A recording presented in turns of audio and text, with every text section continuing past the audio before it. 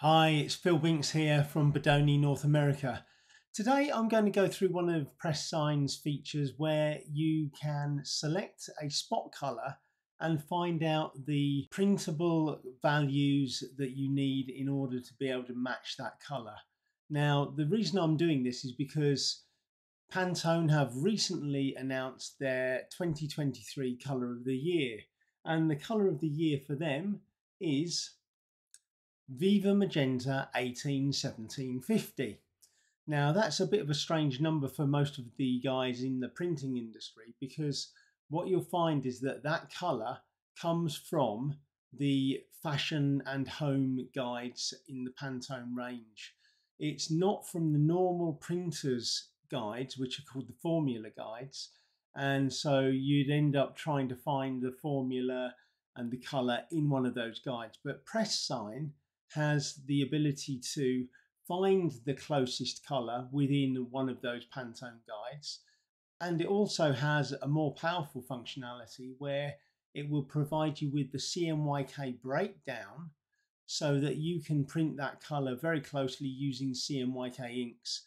And that doesn't matter whether you're using international standards, so you might be using the ISO standard, you might be using the G7 based standard, CRPC6 for instance, or you might even have a custom standard for your press because you're running specialty inks.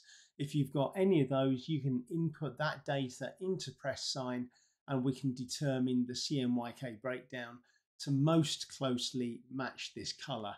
And we'll see how closely we can actually match it. So hopefully that's of interest to you, so stick around and we'll go one thing at a time. The first thing we'll do is we'll try to match that colour in the formula guides, which are typically used by printers and designers to find which colour is the closest to the colour of the year. Now the reason we're doing this is if you have a brand, for instance, or a company that wants to use the colour of the year because it's a brand new colour and they want to be modern, but it doesn't matter what colour you're using. We're just going to use this one as an example, so you can be presented with any colour you like and still go through the same procedure. So what we're going to do is we're going to find the closest spot colour first, and then we'll go on and we'll find out how pressSIGN can tell us what the nearest CMYK breakdown is. Okay, so the first thing that we can do is work out what colour that really is. And a little bit of investigation reveals that it comes up with the hex value of BB2649. Now the hex values are well known to designers who are using web design and digital design. So it's the value that often people will use to determine a colour. So that's an sRGB hex value. We can also, from that value, determine the LAB value. And the LAB value is this 435919. Now, we can do away with the hex value right now. That 435919 is always going to be very close, whether you're using sRGB, Adobe RG, and others. So probably close enough for you to be happy with.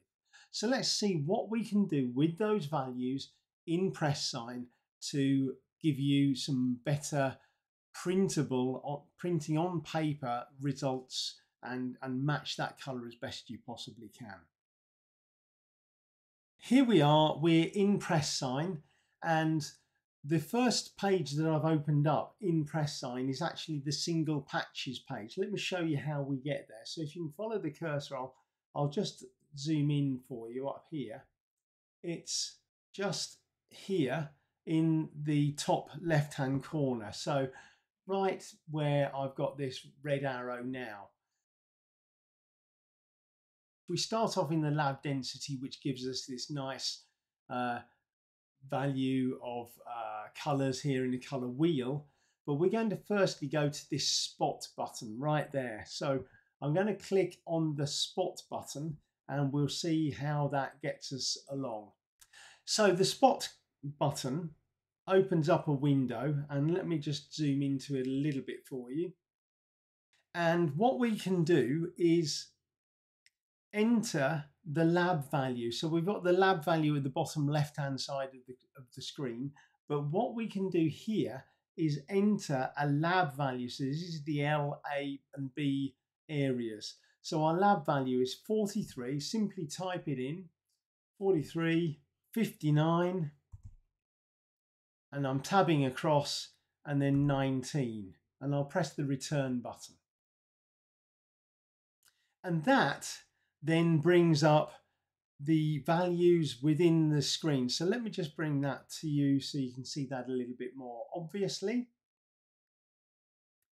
And what we see is that pressSIGN has a number of Pantone libraries built within it. So I can show you those libraries here. These libraries that I've got installed are not all of the ones that are available, but they're the most common ones.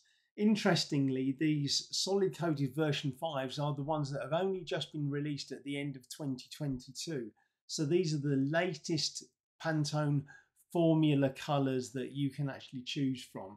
So I'm actually going to choose that library by clicking this button. And then the values that we then see within the screen are only from this particular solid coated formula guide, which is the very latest one that has been released by Pantone, and it includes an additional 224 colors over and above the one at the top, which is the Pantone Plus solid coated that we've been working with for many years. However, the resulting color that is the closest to our color of the year, the closest color that we see here on the screen has a delta E of 1.84. We can just see that value here. So I'll just zoom in for you.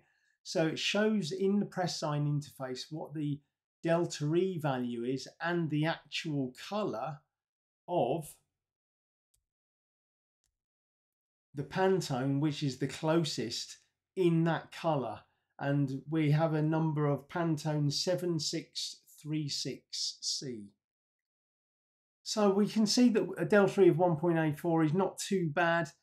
Next to the actual spot color, they're pretty close visually, so that's very, very good. So you could go off to your ink supplier and say to him simply, can you create that Pantone color for me and use that color because it's as close as you can get to the Viva Magenta color that we already know about. So let's go back to this screen here. There are some other things that we might be able to do as well. If we are not 100% happy that that spot color is as close as we want it to be, then we can still use those lab values to create a CMYK breakdown. So let's have a look at the feature that pressSIGN has, which is under the CMYK tab just here. Under the CMYK tab, we are able again to type in a lab value here. Now, before we do that, I just want to show you a couple of things. The first thing is that we have a target value. This target here says ISO 12647 coated black backing. Now, you can change that target at any time under the new job settings. And I can change my target, let's say potentially to the CRPC6 premium coated. That might be a good one to use. If I just simply select that, create a job just to get us underway here. And I'll hit create. And what that does now is that will change the target value here, which will critically change the CMYK breakdown that we'll receive at the end of this process. So this is the way that you target the printing press's profile. And if you've got a custom profile, you'd need to be entering that into the target standard. So now with the lab value that we have on the screen, we've got 43. I'll tab again 59, tab once more 19, and I'll press return. And what we're able to then do in this area is we've got a lab value and we've got an arrow here that will then give us a formula, the CMYK formula within the software. So remember, we're in the single patches CMYK section of pressSIGN. Clicking the arrow button, and what we then get is a breakdown of the CMYK values that will most closely match that lab value. That lab value we already know represents the colour of your Viva Magenta colour, the 18-1750 colour.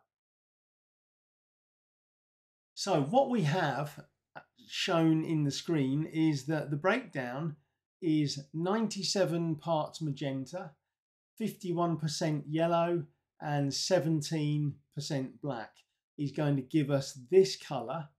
There's our lab value shown here. So the lab value is shown here and the CMYK breakdown is shown here. And this gives us a brilliant delta E of 0.3.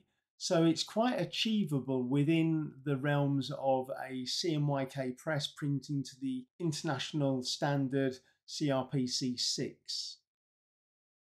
And that's the way that you can discover the colours within pressSIGN. So I hope that that really helps you to understand what some of the features are within pressSIGN.